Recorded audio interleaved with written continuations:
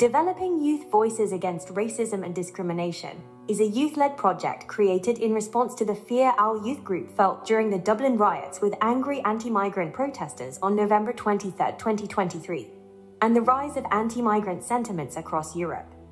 Through workshops at our youth club over a period of 10 months, along with brainstorming activities for creating a documentary and a national youth conference, our young people aim to raise awareness and challenge the public's anti-immigrant attitudes, foster a sense of active citizenship among youth based on EU values, by empowering them to connect with local TDs, decision-makers, youth workers, and international NGOs and charities for a more inclusive society, and encourage more youth across Ireland, including those from migrant backgrounds, to engage in the Erasmus Youth Participation field. Clearly, discrimination affects 9 out of 10 people in the global south.